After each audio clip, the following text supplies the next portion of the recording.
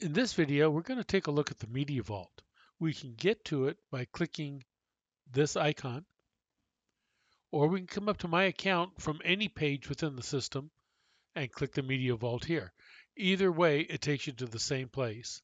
So once you're into the Media Vault, you'll see there's 4 tabs across the top, one for each type of content: audio files, images, documents, and videos.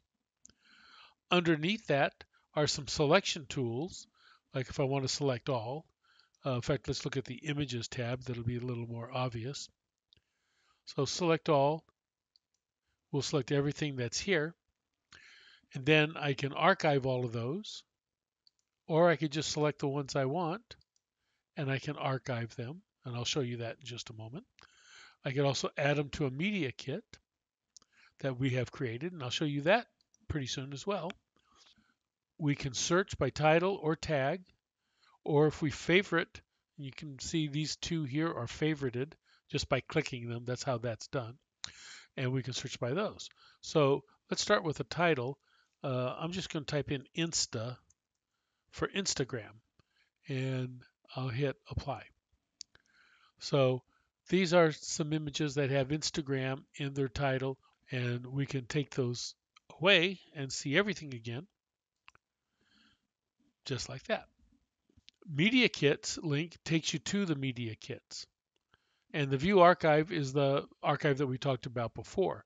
So for example, I can put something in the archive that I don't want to see anymore. And to do that, I would click these icons. And you can see the little help text underneath that says archive. I can also click multiples and click this button to archive selected. Let's do that. And it'll always let you know what you're about to do. So those 2 files are gone, and they've gone into the archive. So we can view the archive right here.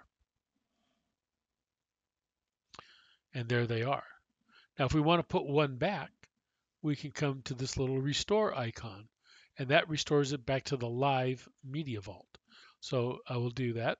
I could also click both of these and click restore selected. So you can see now it's restore selected.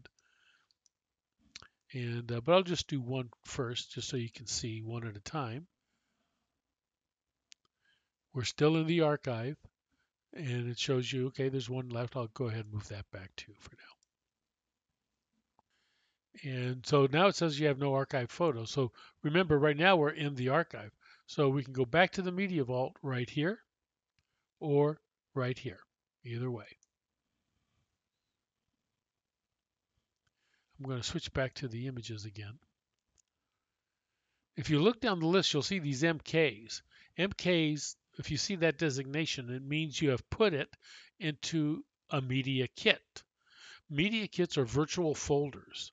So basically the same image can be in one or multiple. See if we have any multiples here. We don't right now. Well, let's show you how that works. I can select this image, and just for the heck of it, I will put it in the Amboy Media Kit.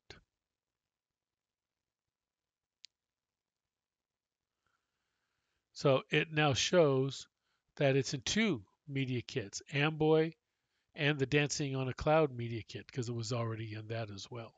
So it'll show you the multiple media kits that you've put this into, which is a big important feature because every asset or every file can be put into multiple virtual folders that we call media kits.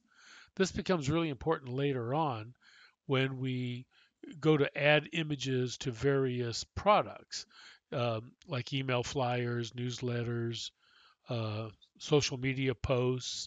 In order to find those files real easily, we'll be looking in the media kits. So we don't always have to see this great big list. That'll become evident in future videos.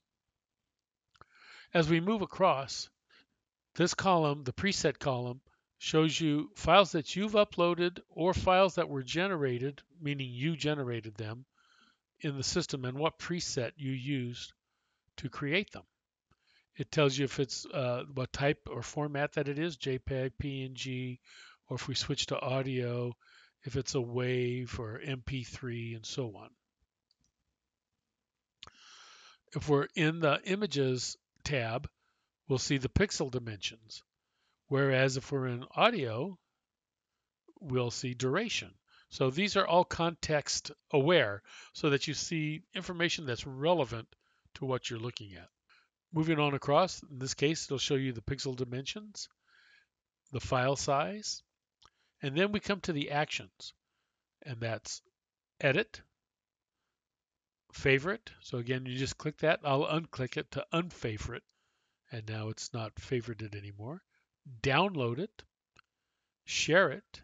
And sharing works very simply. You just click here, and you will get the link, which you can copy right here, and then close it.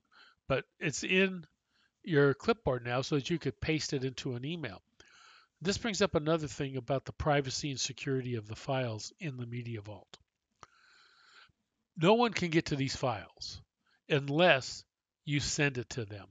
And when you do send it to them through the share feature, they will only be able to download that for 24 hours.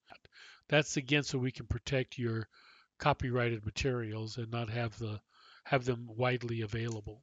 You control that. Over next to that then is the archive button and delete. And delete will do just that, deletes the file from the system.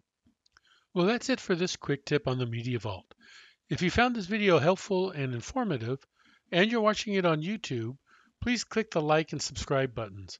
We also recommend clicking the bell. Doing so means you'll be notified when we upload new videos. Lastly, if you're not already a member of Kaboodle Media, we invite you to check us out. We're located at www.kaboodlemedia.com. That's Kaboodle with a K. Thank you for watching, and we'll see you next time.